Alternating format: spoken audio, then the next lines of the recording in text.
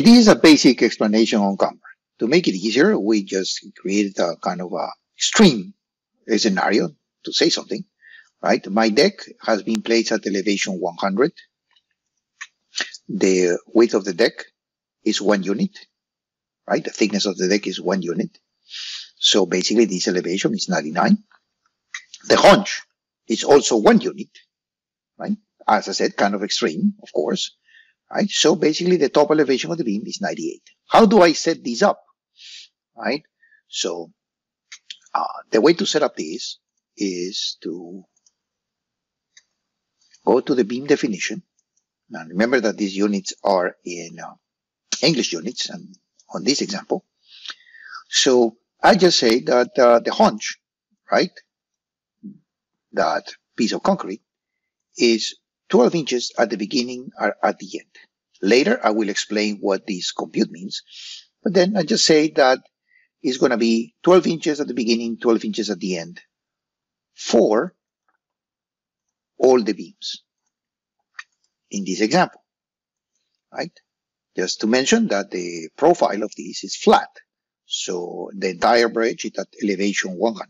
So all across, we have this block of concrete that is 12 inches high, so 1 foot, 1 unit, all across at 100 foot or 100 units beam, right? And everything is flat. So saying that on this option that I have, right? So I can just request, for example, the elevations reports. So I can get the beam elevation report on that. So saying that, that is the beam. It's 100 units long. And the elevations, as you can see, at the beginning of the beam is right? Because remember, the deck is at top elevation 100, 1 unit thickness. So the bottom of the deck is 99. The build up, the haunch, the hog is another unit. So the top of the beam is 98 all across, right? So that's that. And then that's what I mentioned, the haunch thickness, it's 12 inches or 1 foot, because that's what I set it up. So it's uniform too. So as you can see, the software is working, right? And the haunch elevation, right? So it's just right at the bottom of the deck, because the deck is at 100 minus 1 unit. So it's on the left side and on the right side of that concrete block, it's elevation 99. So what it's talking about is this is 100, this is 99. So here it's 99 and here is 99. And that's what this is talking about. Plus, right, he gave me the option, as I did his manual calculation, to give me the volume of that haunch, right? So I got the concrete units. So that is the simplest way to set these up, right? So it's just to prove that the calculations are working. Now, continuing to this extreme scenario, I just send this to analytical calculations and I calculate that the deflection of the beam is actually very extreme, and I'm going to set it up to 1 foot. So 12 inches, 1 unit. Just to do that, I'm going to copy that to all the rest of the beams. So I just ungenerate, save that, and generate a report. So what's going to happen now is computing these elevations, right? Let's zoom in on this, is that again, along the beam, yes, the final deck elevation is 100. The screed elevation is 102. But then, as you can see, as the beam has cambered, has deflected, right, at the middle of the span, at the bottom, I mean, it's the elevation 98 that I'm supposed to get at the beginning of the beam, right? Let's come back to the report. So that's fine, 98. Right? But as this has deflected, I got my haunch 2 plus another 1 because of the camber. right? So I'm good. Its grid height above the girder is 2. Here, at the middle of the span, right, my top girder is 98, right? So basically I have, at the middle of the span, as because of the deflection, I have no buildup of concrete on top of the beam, right? It's supposed to be 98, but then I encroach it, and then basically I have zero hunch, zero hog on that. The beam is right below the deck, and this is something that you gotta check manually, right? If this elevation, for example, shows 98, excuse me, it shows like 99.5, for example, this cannot be, because my bottom of the deck is at elevation 99, and the top of the girder cannot be 99.5. So something is wrong with the camber. I have to recalculate the project, right? So this is something that checks that you can do. So here I can say, well, this project may not work because I have no buildup. I got no concrete separation, free space between the top of the beam and the bottom of the deck. It's just matching perfectly, right? So what I need to do then is, well, come back to my beam layout,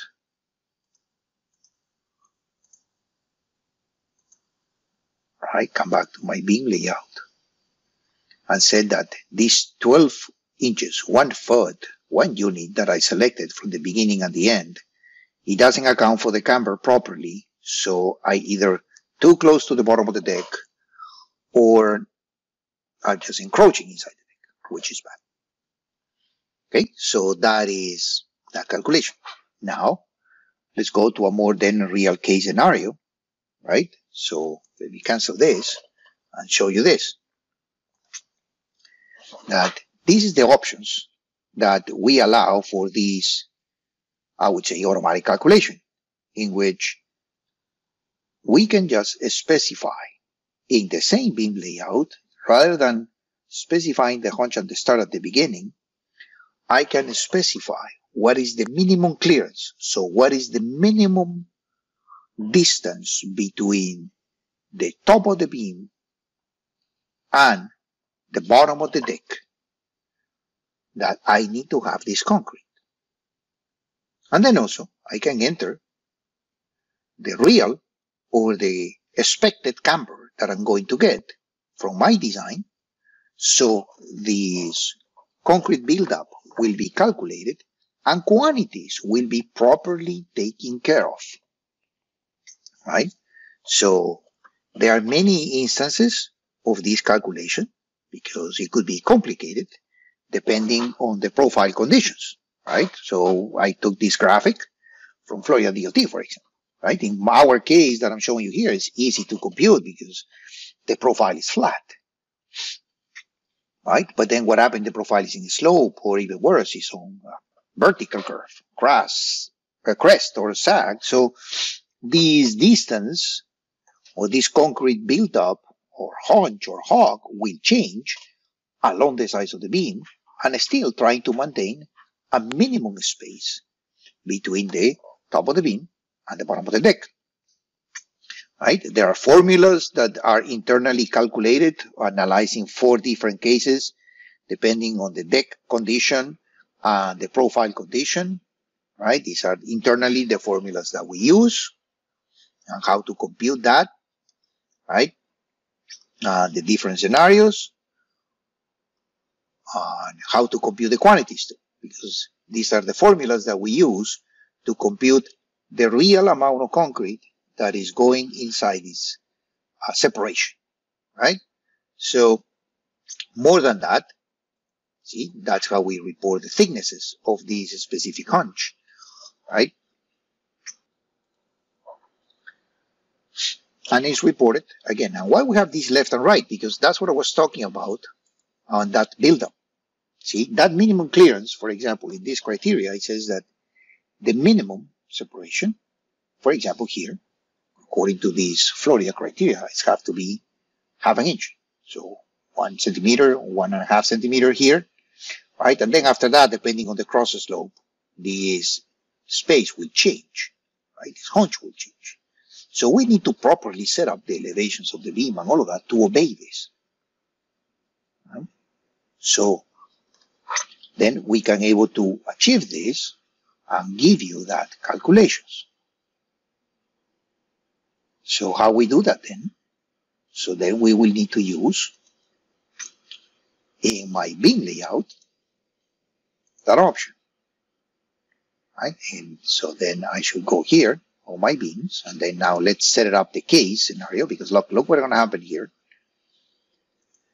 Right? I'm going to say though now I want the software to compute the actual thickness of that concrete. And I say the minimum clearance that I want to achieve, now let's do kind of a real better case scenario, is going to be 1 inch. And the camber that I got, it's, let's exaggerate, maybe 2 inches. Right? So now look what's going to happen now when I hit OK. Oh, that's for one beam. Camber could be different for different beams. So look, it's still maintained here. So what I'm going to do is I'm going to right click and copy to all the other beams. Hit OK. So now look what happened with this scenario now.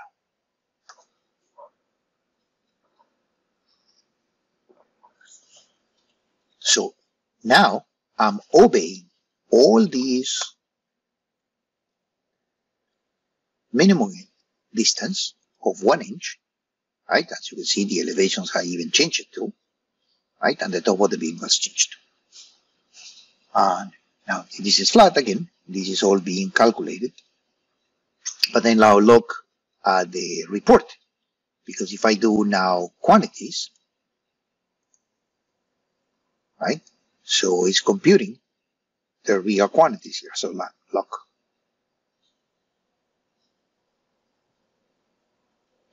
But now what I'm going to do, as I said, it has changed that. And then also the camber elevation now has been computed too, because now I go camber here and I said, now this is going to be 2 inches, and I'm going to copy that all across the beams, generate, and I got the new elevations too. Right? But then what happened if this is the camber, right? And I'm not violating anything, right? Because now it's where it's supposed to be. But what happened now if during my analytics, I assume on my beam layout that it was 2 inches, right? So, but then now I discover that it's 1 inch, right? So I will copy the beam and just generate. So with 1 inch, that will be the new camber elevations and the new elevations, right? But then these haunches are still set up with the all thicknesses. So then, kind of an iterative process, I should come back to my design here and say, look, I assume when I lay it out that I was expecting a camber of 2 inches, but then when I calculated it's 1. So let me now set up the beams to all of this, and then the new calculation will be performed and the right quantities will be computed. So it's a mix between laying out and design, or what design obeys. So if you want to be, I would say, very precise calculations, so then the process again would be to first go here, right? Set up a compute option, the minimum clearance that's mandated by your standard, and assume a camber that you expect it to have. Let's see again, 1 inch on that. Right? Send your software to design, and when it designs, if it returns 1 inch as your camber, so then you can ask for the camber report and select for 1 inch camber for all of them. Right? Save it, and then when you generate the report, you will get the top of girder elevation, the scrape above the girder, so you will not be violating anything here, right? So your beam will not be encroaching inside the deck because it already set it up, right? And then to adjust the quantities, right? Then you will go here on your beam layout and define the camber that you got here. And it's the same on my case here. So when you do that, nothing will happen. But then when you go to reports now, right, you will get the right quantities, right, taking into account for that new layout. It could be minimal, but hey, it's going to be more accurate quantities. And then also your beam report will accommodate for that, because on the beam report you got the beam elevations, right, the top of the beams, the haunch thicknesses, right, as you can see now is varying across the beam because it has been cambered, right? And then it gives you that on the left, on the right side of the beam. Right. Here it's the same because it's rectangular, but then if the deck is in cross slope, you will have a different elevation here and here. Right? But always maintaining the minimum clearance that you provide of 1 inch. Right? And the new elevations being calculated. So this command is, I would say, extremely powerful on the sense that allows you to set up the minimum clearance and start with a preliminary camber that could be adjusted when you receive the design information to get the right haunch quantities right here. So again, this could be easy to track or to verify because my deck is flat. But if it's in cross slope or super elevation, that haunch thicknesses and elevations will vary along the beam. And now you know how to manage haunches and camber.